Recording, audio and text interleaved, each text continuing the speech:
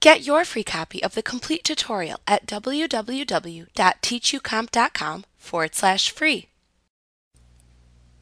You can also change the color scheme used by the data within your chart.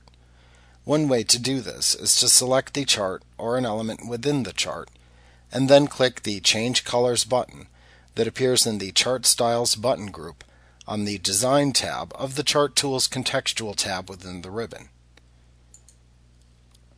You can then select a color scheme from the drop-down menu of choices. Alternately, you can select the chart and then click or tap the Chart Styles button that appears at the right side of the selected chart. In the side menu that appears, you can click or tap the Color command. That will allow you to view the color scheme choices. You can then tap or click on the choice within the scrollable list that you want to apply to the chart.